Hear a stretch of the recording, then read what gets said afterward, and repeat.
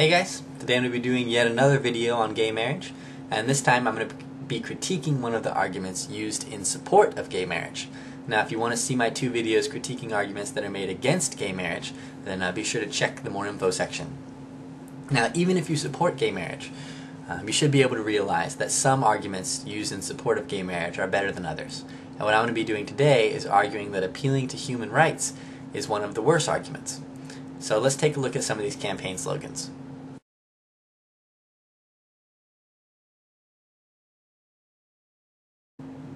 Now, I don't think homosexual or heterosexual marriage is a right.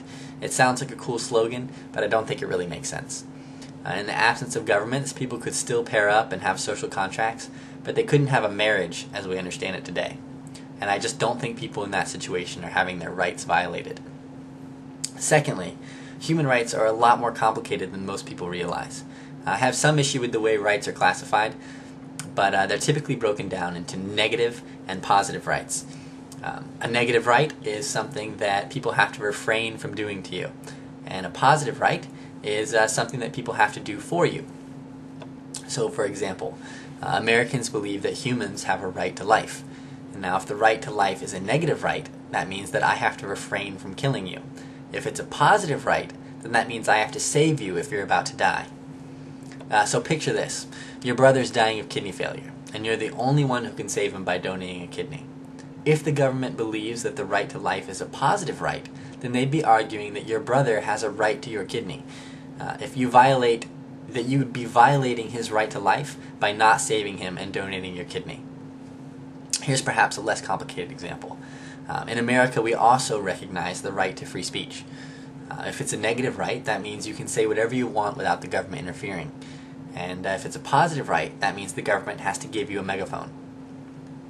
Positive rights are just a lot harder to argue for, and when Americans talk about rights, we're usually talking about negative rights.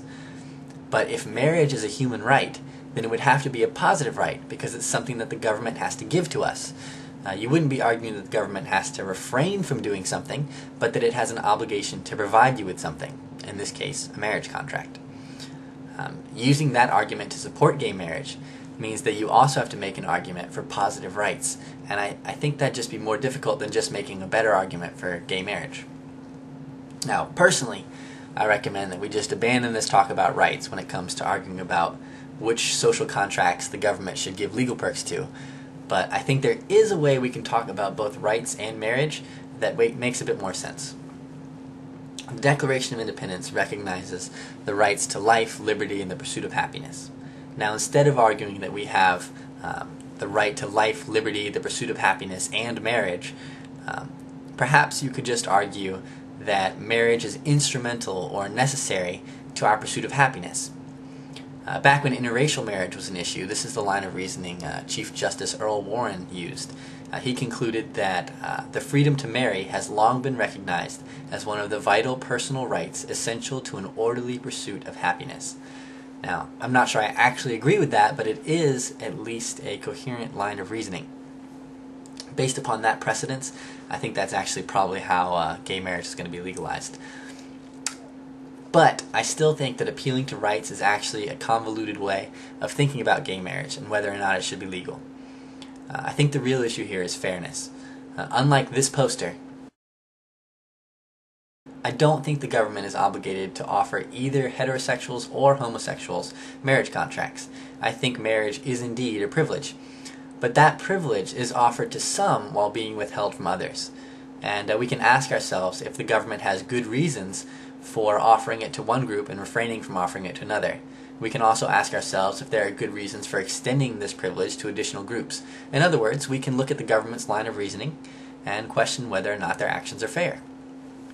Now, talking about rights may make for an appealing slogan, but I don't think it actually adds anything to the conversation that discussions about fairness do not. In fact, I think it just muddles the issue. Now, if you want this video to be seen or critiqued by more people, then be sure to leave a rating. And as always, test everything, hold on to the good.